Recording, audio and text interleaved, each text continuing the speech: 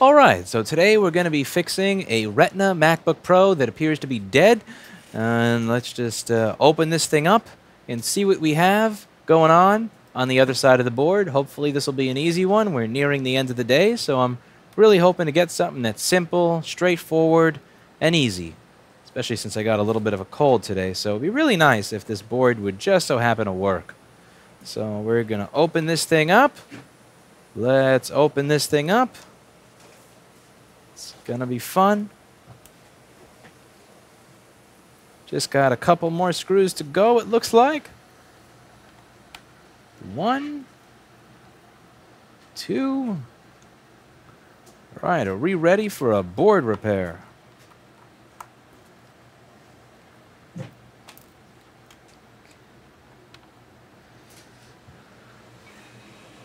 Alright, turn that thing off. No. Okay, we're just gonna open this MacBook up.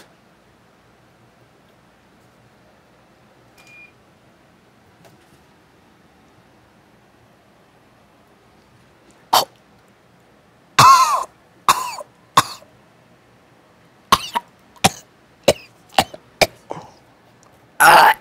my god, it's choking. Oh.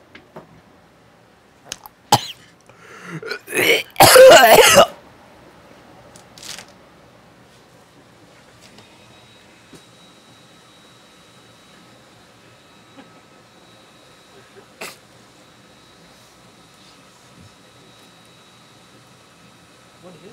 It's like yogurt or something.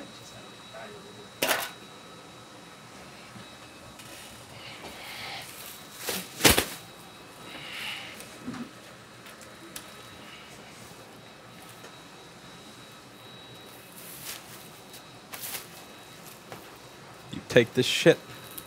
You take this shit back. You go to hell. You take this computer to hell.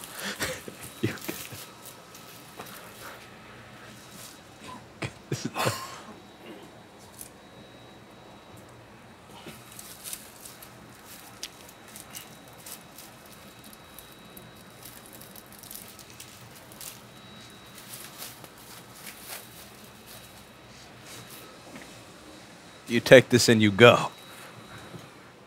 All right. That's it. I'm done for today. That was the worst smelling MacBook I've ever opened.